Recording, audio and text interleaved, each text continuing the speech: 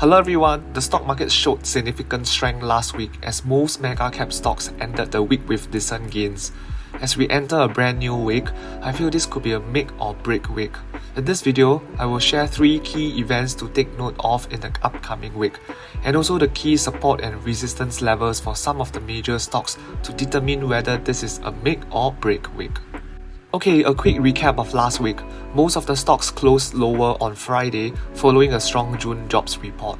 That said, major indices and stocks still ended the week with solid gains. Specifically, the Nasdaq even managed to string together 5 consecutive green days, which marks its longest winning streak since November 2021. Come this week, there are 3 key events to take note of. The biggest landmark and wildcard in my opinion is definitely the release of June's Consumer Price Index data on 13 July. Wednesday's CPI figure could potentially move the market drastically. It can also offer us some forecasts on the next interest rate hike by the Federal Reserve. At this moment, a 75 basis points seems to be locked in, which is similar to June. Anyway, allow me to make some wild guesses here. I think if the CPI number is less than last month's 8.6%, the market could fly. And if it's between say 8.7 to 8.9, we could have mixed movements, depending on how the smart money wants to move the market. For instance, on the first day, it could move in one direction, and then the next day or a day later, in the opposite direction to trap investors.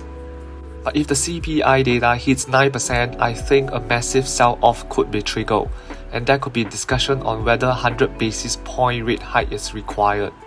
Once again, these are just my wild guesses. Watch out for the technical levels to identify whether the trend is bearish or bullish. Next, the second event to look out for is the start of Q2 earnings reports, with major banks such as JP Morgan and Citigroup, as well as consumer staples like Pepsi and Coca-Cola lining up to report their previous quarter's results. I believe their performance and guidance will shed some light on the economy outlook for the second half of the year, and investors will be examining the effects of commodity price and supply chain pressures on companies' profits margin. Finally, this coming week is also an option expiration week. Therefore, after Wednesday's CPI data, watch very closely how the market moves on Thursday, as usually news takes about a day to be digested. I foresee lots of premiums will get wiped out on Friday as they expire. Hence, if you have options expiring on 15 July, you may want to be a little more careful heading into the week with these multiple landmines around. Before I move on to the technical analysis portion, if you do find value in this video, I hope you can help me grow this channel by clicking on the like and subscribe buttons. Thank you. Okay, let's now move on to the technical analysis. First up, I would like to highlight that there were a few mega cap stocks that closed above the 50 moving average last week, namely Apple, Tesla, Microsoft, Amazon and Google. The last time it happened for 4 of the 5 stocks was in April. That's about 2.5 months ago. So what does this mean? It means the current trend is bullish, but as shared, CPI is one big landmine that could make or break the market. Therefore, let's look at some of these stocks to see what are the key levels to watch out. Firstly, I would like to start things off with VIX, which I think is relatively important as compared to the last 2 weeks, as I am expecting more volatility this coming week. In case there are viewers who are not aware, VIX tends to move in opposite direction of the broader stock market. So as of last Friday, VIX closed below a key support level shown by the green line and also the red downward trend line. This support level is 25. As a result, the stock market rallied nicely last week. But as we enter the new week, keep your eyes peeled on the level around 23.9. This is where the current 200 moving average sits and also where the lower Bollinger Band is. To add on, the recent low of VIX is 23.7, very close to 23.9 as well. So long story short, this is one key level that I will keep a close eye on.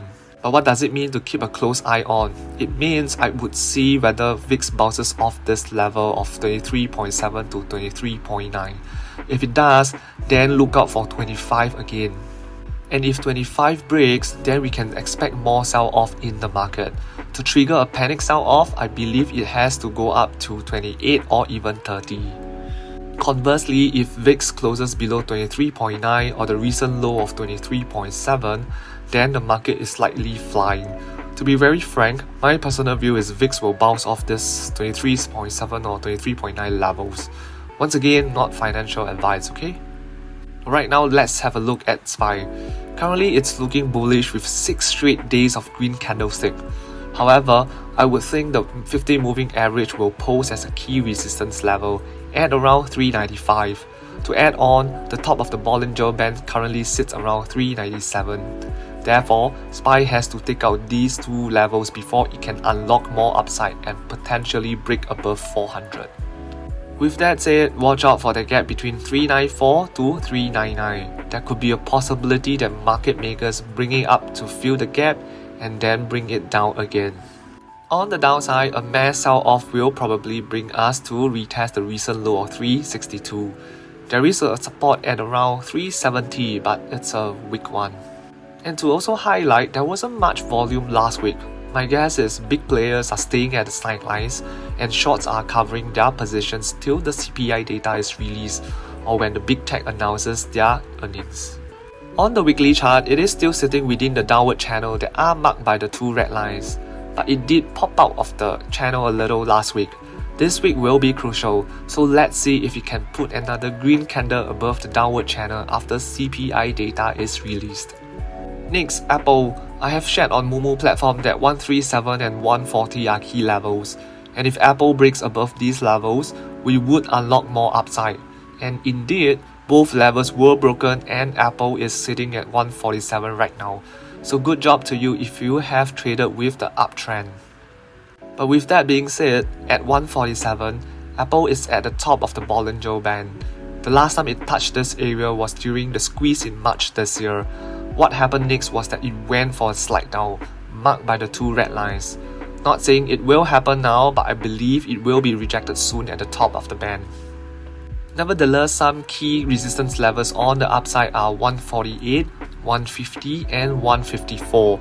Personally, I think if Apple doesn't get rejected at the top of the Bollinger Band and 38.2 Fibonacci retracement level, which are 147 and 148 respectively, we could finally see 150 again. But if it heads down, 137 and 140 will act as a support now. Moving on to Tesla, it seems like a breakout could happen soon based on two things. First, there is this descending triangle spotted, marked by the two yellow lines. This was spotted on Nvidia's chart previously, where I have explained that this is a bearish pattern. You can check out my previous video for more information. Second, looking at the Bollinger Band, you will realize that it is getting narrower and tighter, which means a breakout will likely ensue. Okay, but going back to the descending triangle, it does not mean that a break towards the downside is guaranteed, okay? Simply because nothing is guaranteed.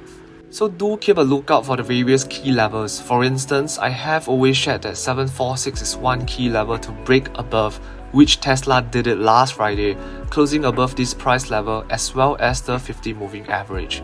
But something to note, for the last 1 month or so, when Tesla broke above 746, it somehow got rejected and went back down again within the next day or two. Therefore, if I wish to trade Tesla, I will be a little more cautious and I would want to wait for Wednesday's CPI data to see where the market makers want to move Tesla. I mean, you have the descending triangle, the Bollinger Band squeezing, CPI data coming up, earnings coming up too, RSI indicator not showing oversold nor overbought, and the stock is currently floating around a key level. So yeah, I will be a little more careful with Tesla.